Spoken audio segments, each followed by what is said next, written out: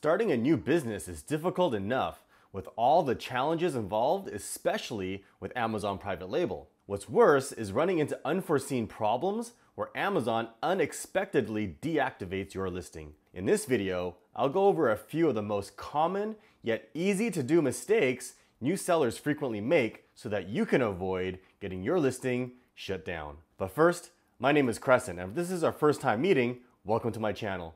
My passion is sharing tips and strategies on how you can create a successful Amazon FBA private label business. So if you enjoy videos like this, or especially if you've been around my channel, consider subscribing.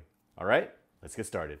The most common issue that will get your listing shut down unexpectedly is getting into a product that is either restricted or worse, prohibited on Amazon. As you can see here, Amazon specifies exactly which products are restricted on Amazon, and that means that you need special permission and approval in order to sell these products. And as you can see here, Amazon lists the prohibited products that you absolutely cannot sell on Amazon. For example, domain names, ethanol products, mystery boxes, and so on. So make sure you go through this list thoroughly so you're familiar with what products you absolutely cannot sell. Well, you might be saying, I see a whole bunch of others selling product X, so how come mine got shut down? Well, restricted products require special permission and approval in order to sell on Amazon.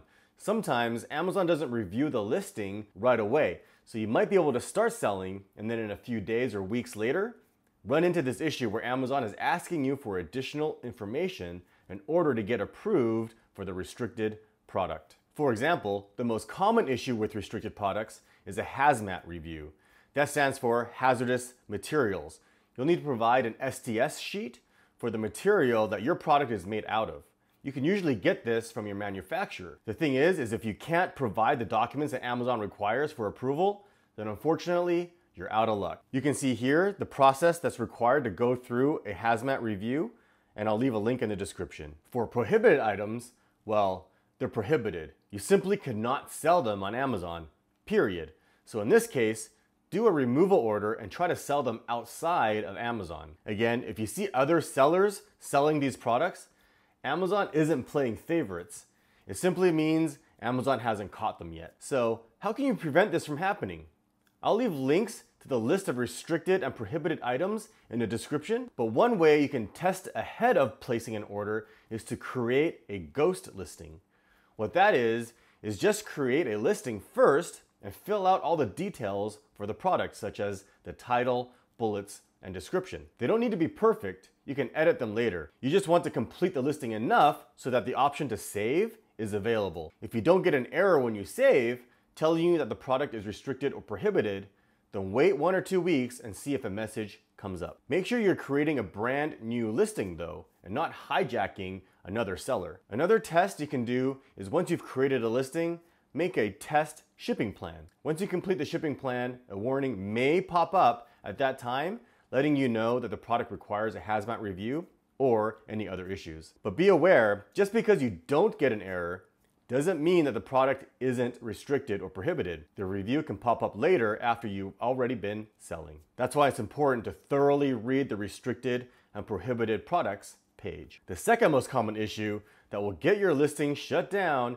is if you've violated someone else's intellectual property. That means you're selling counterfeit products or you're using copyrighted material in your listing. It's important that when you're doing product research to check if the product you're interested in isn't patented. You can check by searching keywords for the product on patents.google.com. I have a video that goes into detail on this here. You always want to avoid getting into patented products. You'll lose a lot of money, including getting sued. Now, if someone has made a copyright claim, then you can resolve this by removing the copyrighted material from your listing, such as the photo or text that you've copied. Never use anyone else's material. You can also get sued for using copyrighted material.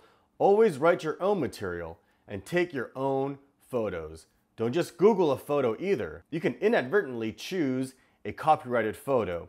You don't want to keep getting strikes on your account either.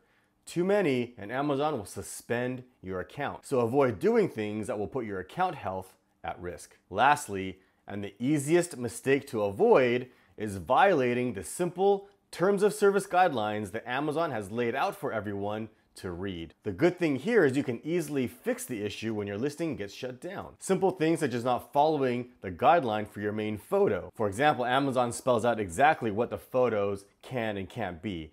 So as you can see here, backgrounds must be pure white, and the full product must be in frame, and the product should fill up 85% of the frame.